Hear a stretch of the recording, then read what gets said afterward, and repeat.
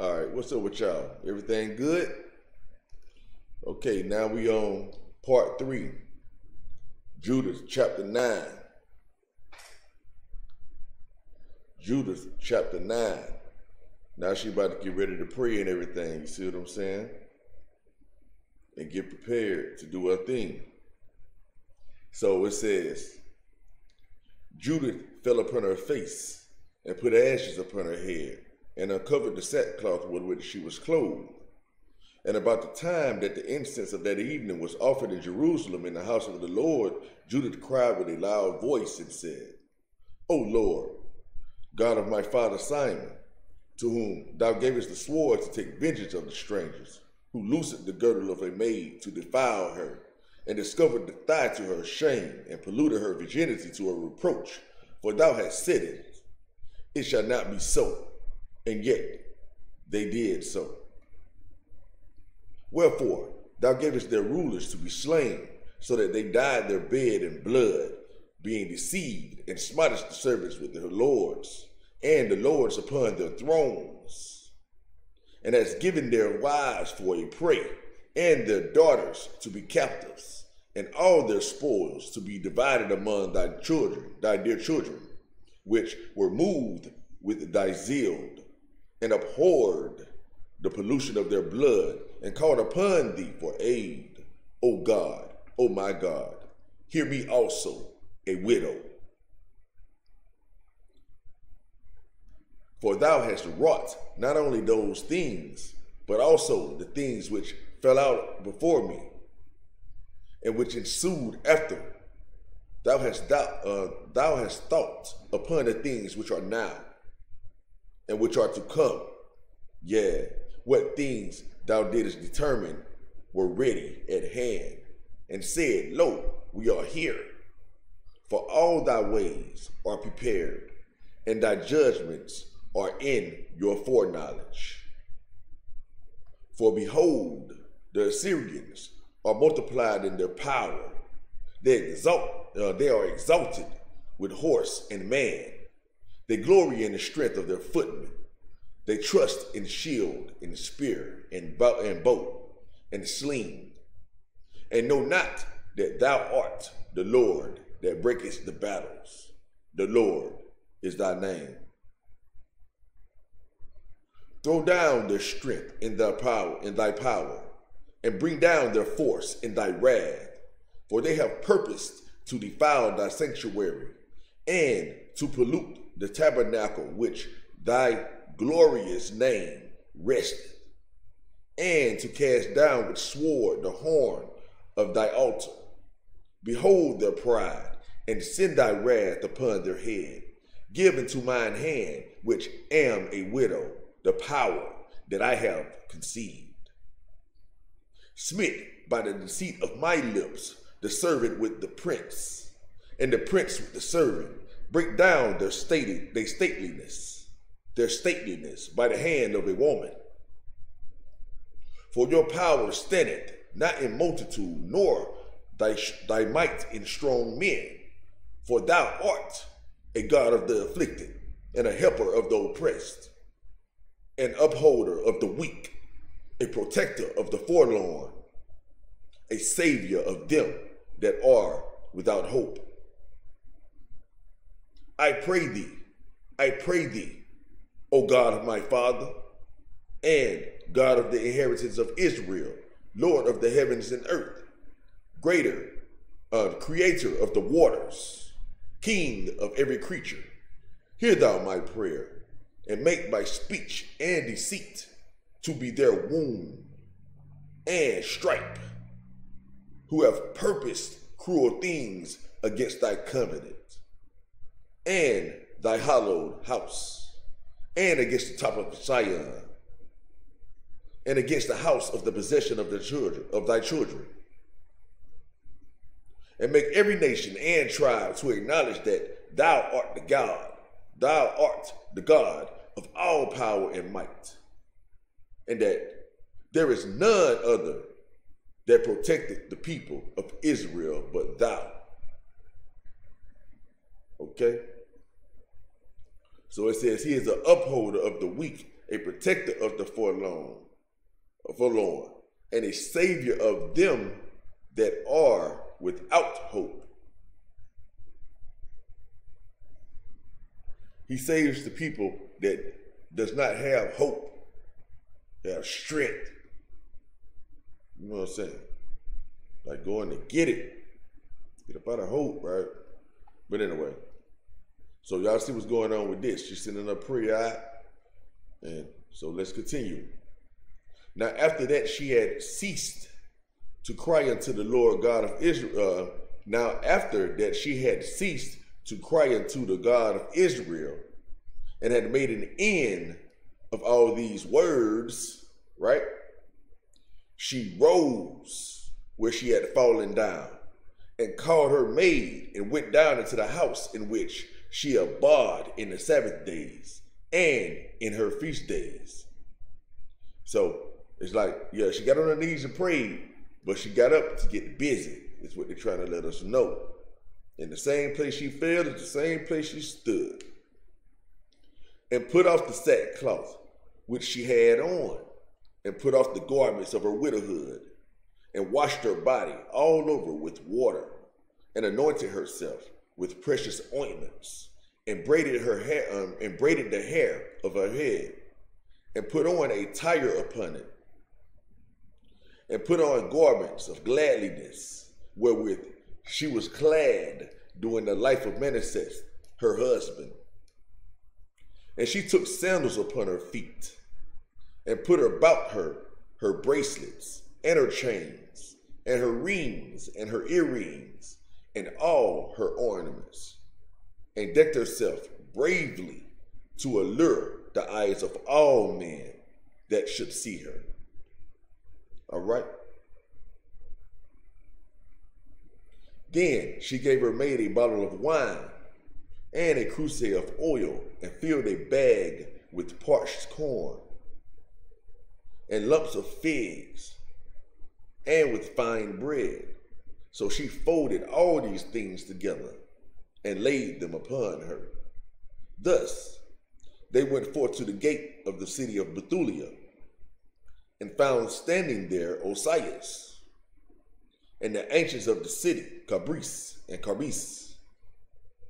And when they saw her, that her conscience was altered, and her apparel was changed, they wondered at her beauty very greatly, and said unto her, the God of our fathers, give thee favor, and accomplish thine enterprises to the glory of the children of Israel, and to the exaltation of Jerusalem. Then they worshiped God. And she said unto them, command the gates of the city to be opened unto me, that I may go forth to accomplish the things whereof ye have spoken with me. So they commanded the young men to open unto her, as she had spoken. And when they had done so, Judith went out, she and her handmaid with her.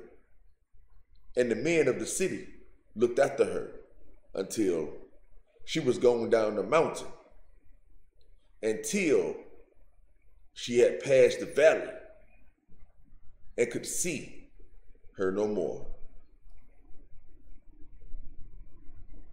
Thus they went straight forth in the valley, and the first watch of the Assyrians met her, and took her, and asked her, of what people art thou?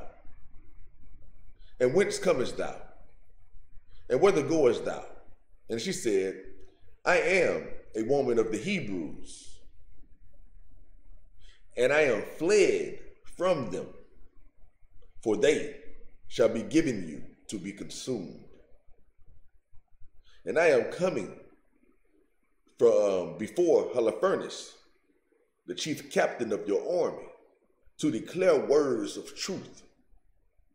And I will show him a way whereby he shall go, and win all the hill country, without losing the body or life of any one of his men. Now, when the men heard these words, and beheld her conscience. They wondered greatly at her beauty, and said unto her, Thou hast saved thy life, and that thou hast hasted to come down to the presence of our Lord. Now therefore come to his tent, and some of us shall conduct thee until they have delivered thee to his hands. And when thou standest before him, be not afraid in thine heart, but show unto him according to thy word, and he will entreat thee well. Then they chose of them 100 men to accompany her and her maid, and they brought her to the tent of Holofernes. Then was there a concourse throughout all the camp, for her coming was noised among the tents. And they came about her as she stood without the tent of Holofernes, till they told him of her. And they wondered at her beauty, and admired the children of Israel because of her. And everyone said to his neighbor, Who would despise this people, that have among them such women? Surely it is not good that one of them be left, who being let go might deceive the whole earth. And they that lay near Holofernes went out, and all their servants, and they brought her into the tent.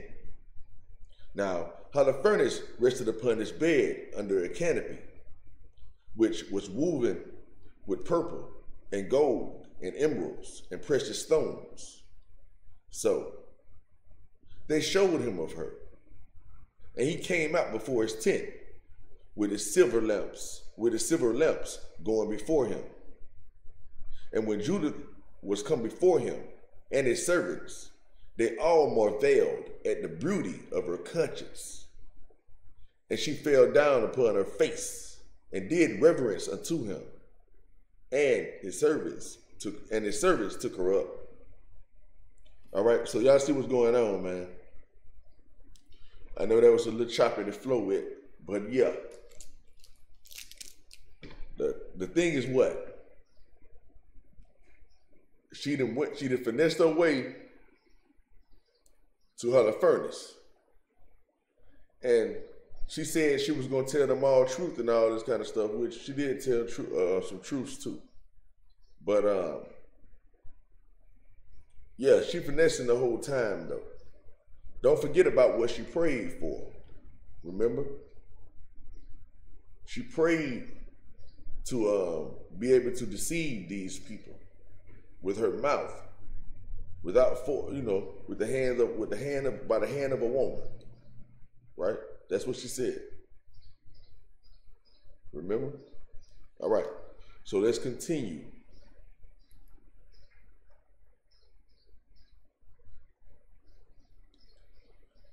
Then said Holofernes unto her, Woman, be of good comfort. Fear not in thine heart, for I never heard any that was willing to serve Nabuchodonosor, the king of all the earth. Now, therefore, if thy people that dwelleth in the mountains had not set light by me, I would not have lifted up my spear against them. But they have done these things to themselves. But now tell me, wherefore thou art fled from them, and art come unto us? For thou art come for a safeguard. Be of good comfort. Thou shalt live this night and hereafter. For none shall hurt thee, but entreat thee well, as they do the servants of King Nabuchodonosor, my lord. Then Judith said unto him, Receive the words of your servant, and suffer thine handmaid to speak in thy presence. And I will declare no lie to my lord this night. And if thou would follow the words of thine handmaid, God would bring the thing perfectly to pass by me, by thee. And my Lord shall not fail of his purposes.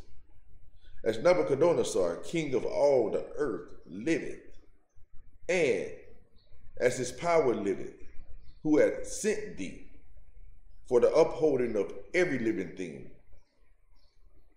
For not only men shall serve him by thee, but also the beasts of the field and the cattle, and the fowls of the air shall live by the power under Nebuchadnezzar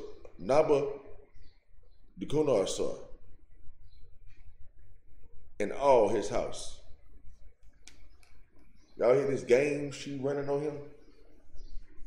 Y'all hear this finessing? She said everything shall live by the power of Nebuchadnezzar and all his house. For we have heard of your wisdom, of thy wisdom, and thy policies, and it is reported in all the earth that thou only art excellent in all the kingdom, and mighty in knowledge, and wonderful in feats of war. Now, as concerning the matter which Anchior did speak in thy council, which have heard his words, we have heard his words, for the men of Bethulia saved him, and he declared unto them all that he had spoken unto thee.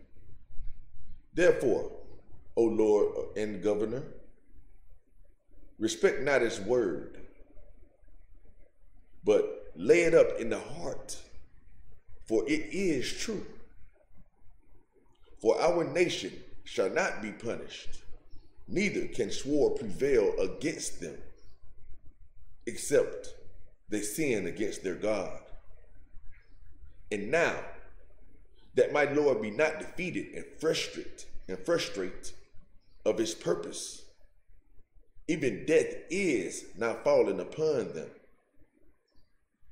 and their sin hath overtaken them, wherewith they will provoke their God to anger whensoever they shall do that which is not fit to be done. For their victuals failed them, and all their water is scant.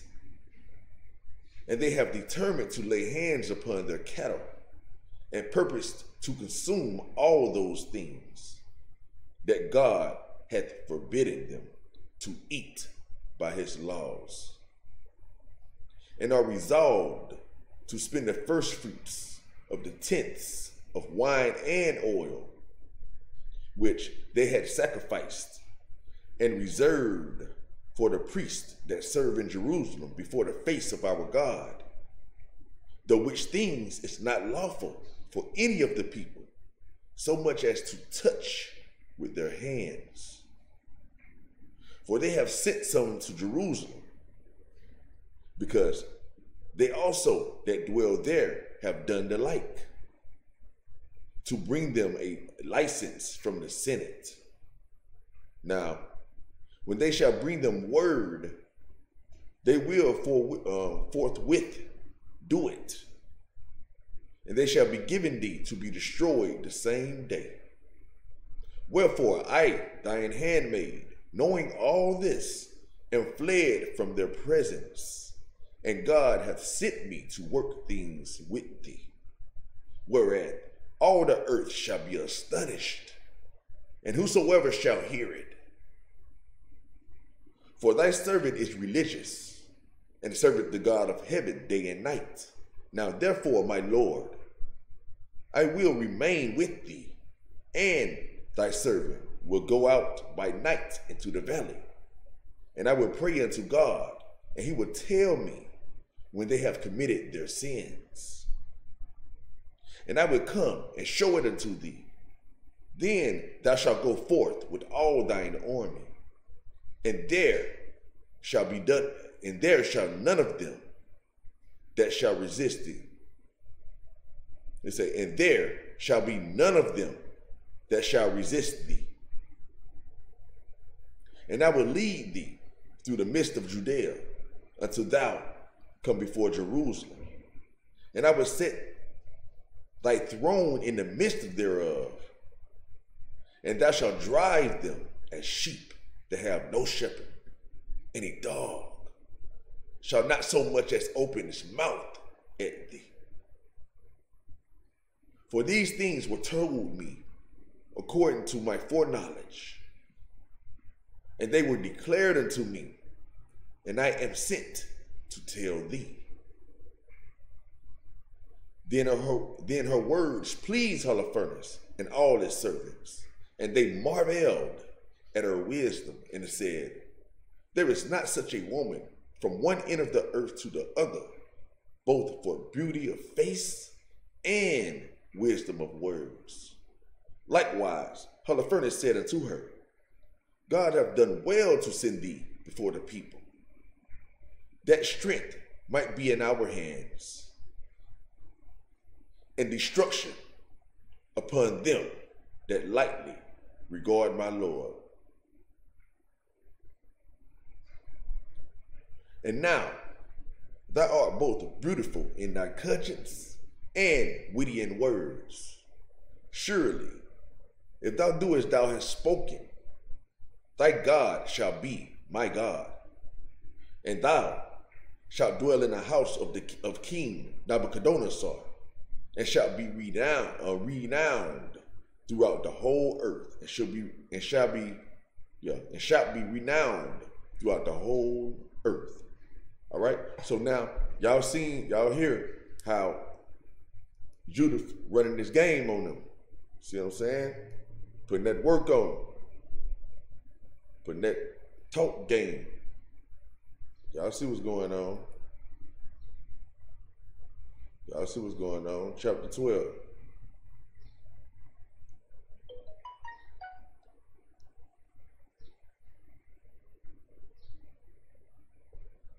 Then he commanded to bring her. In where his plate was set, and bade that they should prepare for her as his own meats. I'm sorry. Let me read that again. It say, then he commanded to bring her.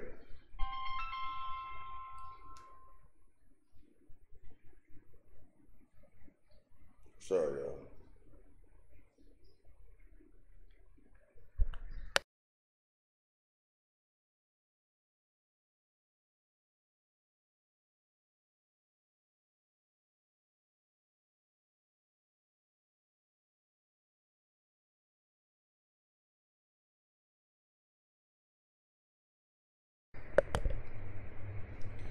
My bad.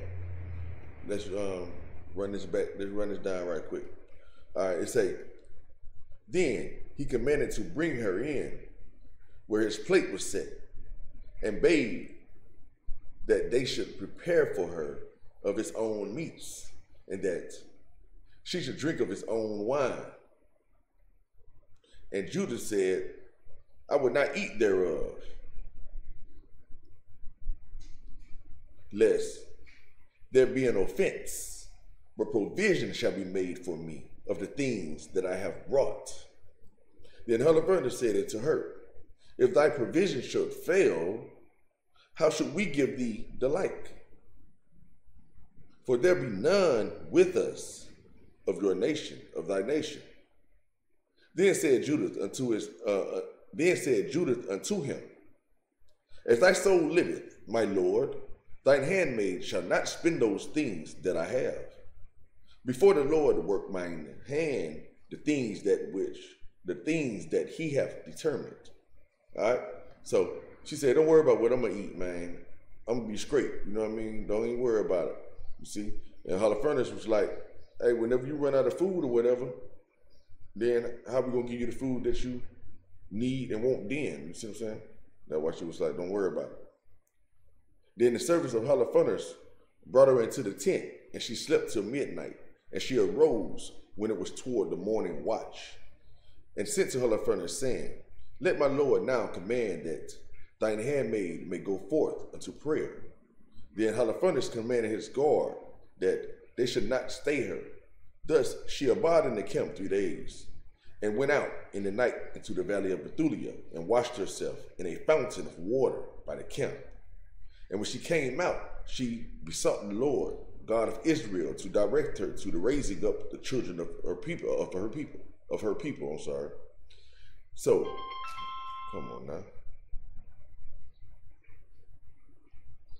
So she came in clean and remained in the tent until she did eat her meat that evening. You know, these distractions, y'all. I don't know what's up with this. All right, let me read this again. 8. It say, and when she came out, she besought the Lord God of Israel to direct her way to the raising up of the children of her people. So she came in clean and remained in the tent until she did eat her meat at evening. And in the 4th day, Holofernes made a feast to his own servants only, and called none of the officers to the banquet.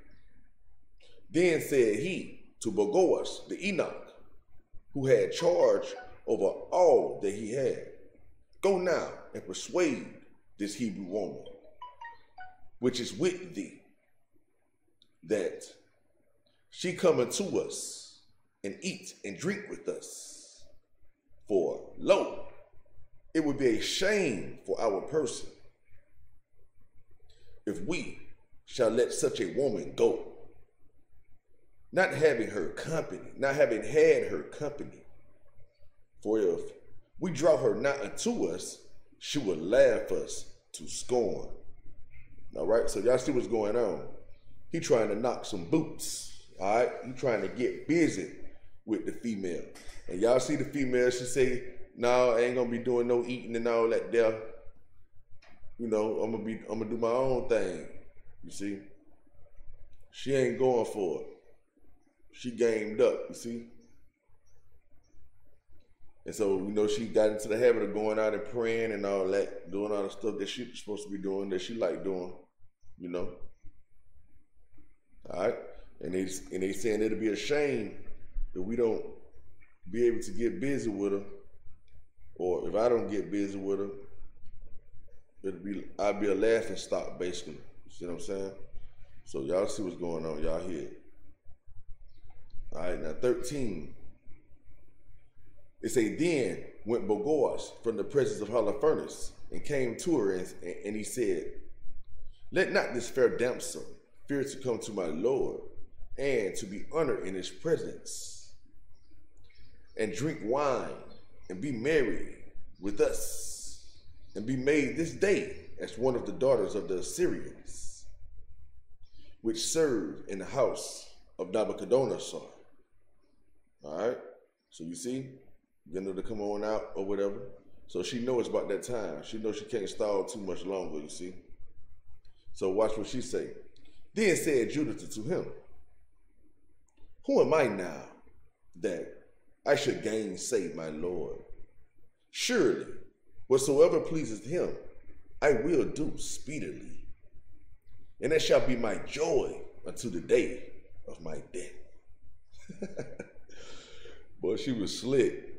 It says, so she arose and decked herself with her apparel and all her woman's attire. And her maid went and laid soft skins on the ground for her over against Holofernes, which she had received of Bogoas for her daily use, that she might sit and eat upon them. Now, when Judith came in and sat down, Holofernes, his heart was ravished with her, and his mind was moved, and he desired greatly her company. For he waited a time to deceive her from the day that he had seen her. Then said Holofernes unto her, drink now and be merry with us. So Judith said, I will drink now, my Lord, because My life is magnified in me, this day more than all the days since I was born. Then she took and ate and drank before him what her maid had prepared. And Holofernes took great delight in her, and drank more wine than that he had drunk at any time in one day since he was born. All right, so y'all see what's going on right now? That he done got pissy drunk. You know what I'm saying? So he done drunk so much. He ain't never drunk that much in his life, is what they just got finished saying, right? He never drank that much in his life. And he was trying to get her drunk, but she got her handmaid fixing hers for her, you see what I'm saying? So she giving her enough, not, you know what I'm saying? She ain't getting her drunk. You know, they got game. These females got some game right here, these Hebrew females. Real talk. Real talk. Hey, so yeah, y'all see what's going on so far. And now we about to get ready to get to the last part of this situation. You know, to where you see the head get chopped off. Head about to get cut off, people. So check out the part 4. Check out part 4. And let's finish this boy on off. Or let's finish this girl on off rather, because that's what we're talking about, a female, you know. But until next time, I get with y'all on the next one. Peace.